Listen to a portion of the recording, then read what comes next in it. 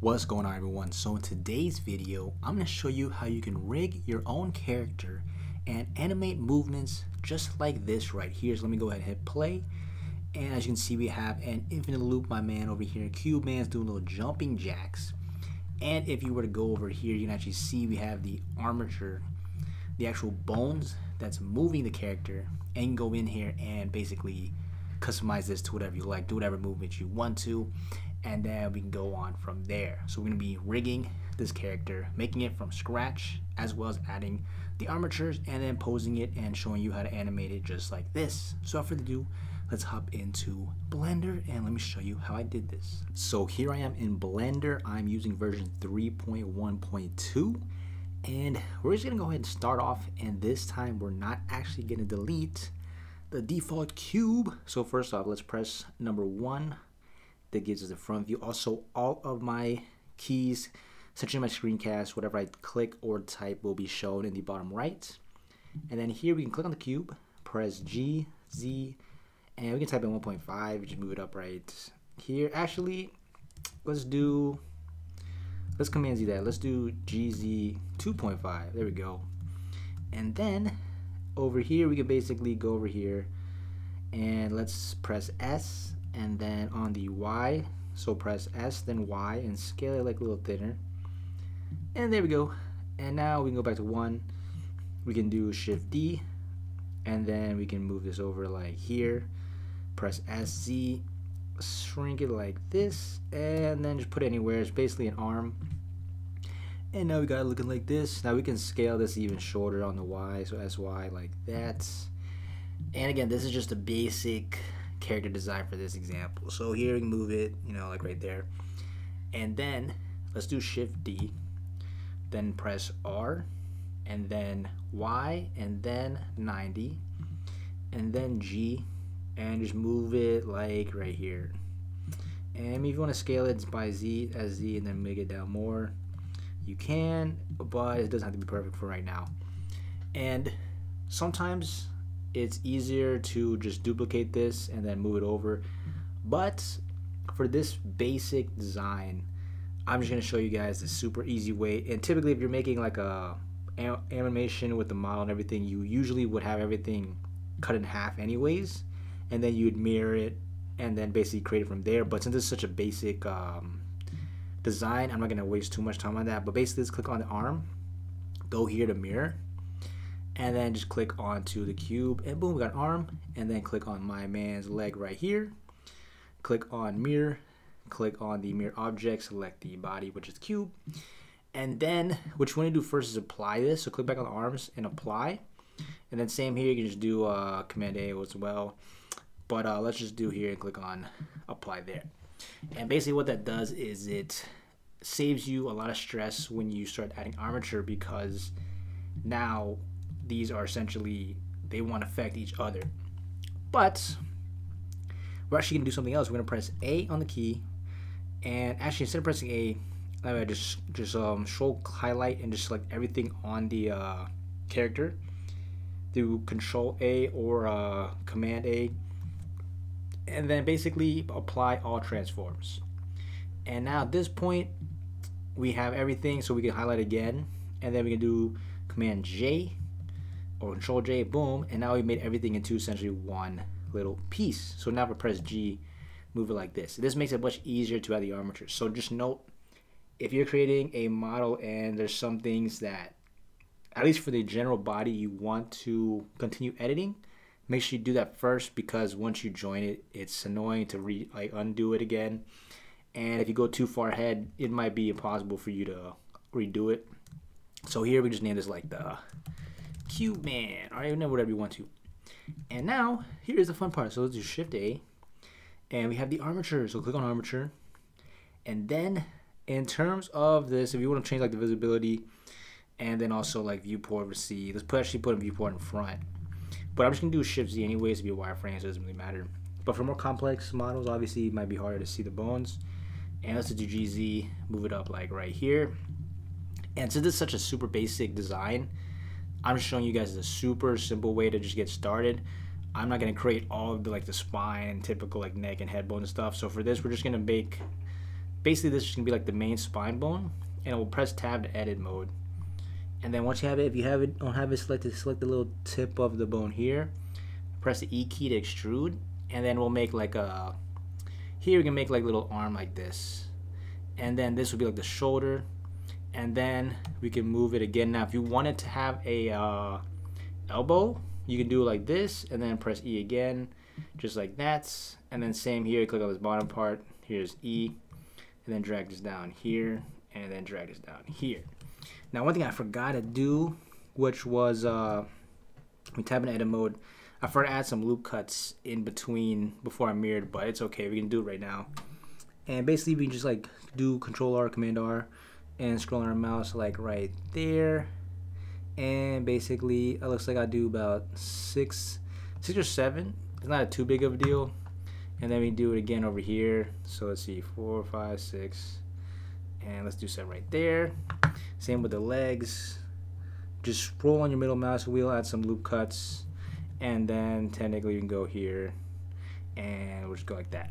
Okay, so now basically what I did is when we want to bend it, it actually has the ability to bend now instead of being like perfectly straight. But we're not done there. Let's do Shift Z again, and right now let's select the armature now. And what we need to do first is name these bones. This is very important because you want to mirror this over. So first off, tab in edit mode now. Click this bone here, for example, and we'll just name this. So this would be essentially, if it's facing us, this would be the left side. If that's assuming like the this like is right here is his mouth and nose. But if this is like the back side, obviously you name the back. But since this is assuming he's facing us, this would be the left arm. So I'd name this lower arm .L. And it's very important that you put .L because that is essentially Blender's way of knowing what is the other half. So then we can have like this one will be like upper arm .L. And then this can be like the shoulder, collarbone. Let's just say shoulder .L for now. You can always change the name of this part, but make sure you have .L there. The spine, we don't have to worry about this right now. This, I can name this like hip .L. This can be like upper leg .L. And this can be like lower leg .L. So now what we do is press A, select all of them, right click while we're still in edit mode, hit symmetrize, boom, look at this, shoulder.R, upper arm.R, upper leg.R, lower leg.R, and then shoulder L. And just, it should, if you do everything just like me, it should be perfect, but again, you can always double check, make sure the names are right. And now let's tab out back to object mode. Let's click on the mesh, and then shift click onto the armature, Control P or Command P, and we're gonna set the parent to automatic weights right here, boom, and then we click onto our armature, the bones. Now we have this option called pose mode. Check this out, we can press R and look at this, we got arm movement like that, and then also legs just like this. And then we can press A to select all of them. We can press Option R, Alt R to reset that. Now there's one issue. I click on the spine bone, I press G, and look how it only moves the arms and legs. So we have to fix that. Now this is how we do it. Go back to Object. First off, let's select the armature like this. Then select the mesh, and let's go to weight paint. So to select the bone, you basically press Control and then left click. So if you can see here, Control left click on the thigh, and you can see for the most part, most of the arms and the legs are doing fine, but for the shoulder and the spine, nothing is being attached. So if you don't have it here, go switch to add. Make sure the weight is basically 1, and then you can see here, just start coloring in the areas that you want. So right now I basically want, for the most part, I want this entire top part of the guy pretty much to be, and it might take some time, might be a little difficult when you're first doing this, but it is what it is. And let's just color this in, and I'll try to color this in as much as I can. Let me go like this, and for the most parts, this is what I got so far. And now what we can do is we can go back to object, click back onto our armature, click on pose, and look at this. Now we have my man moving around.